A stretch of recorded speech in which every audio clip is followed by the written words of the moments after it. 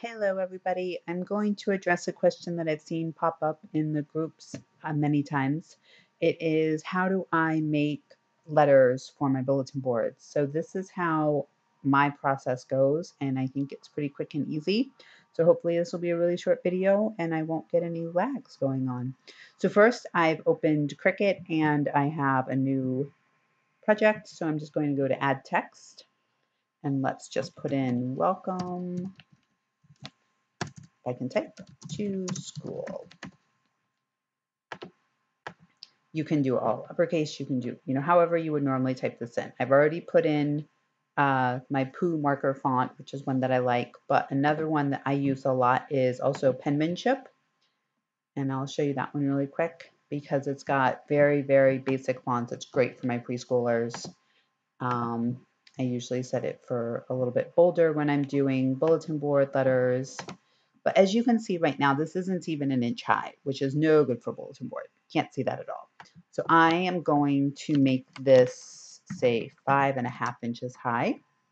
As you can see now, my letters are huge, but my mat is also not going to hold 59 inches worth of space, obviously. If I go to go, sorry, phone going off.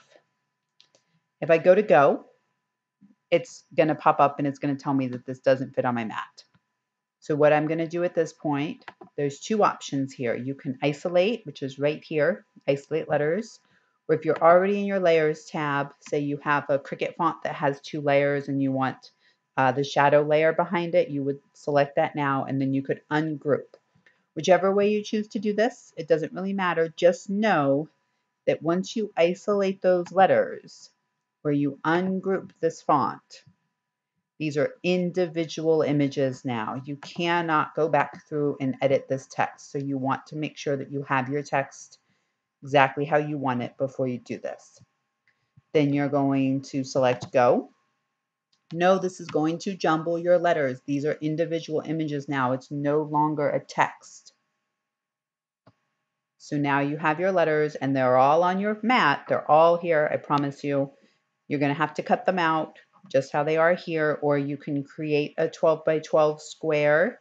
I'm sorry, let me rephrase that. An 11.5 by 11.5 square on your mat in your design, and you can lay them out how you want to. You could probably squeeze a couple more letters on here if you really, really tried.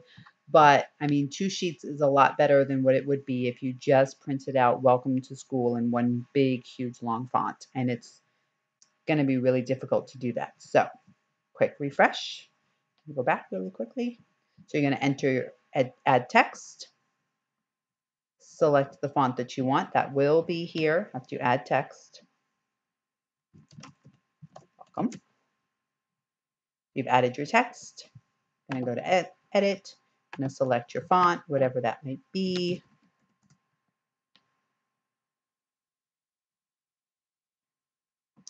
Make your font the size that you want. I usually go based on height, so say 4.5 inches is fine, whatever you want. I hit enter. It's now made my letters 4.5 inches. I have isolated my letters and I can hit go. And it's gonna print these on 2 different mats now because they're different colors. But as you can see, all there, my letters are good to go. Hope this helps. If you have any questions, please let me know and I'll be happy to answer them. Thanks, bye-bye.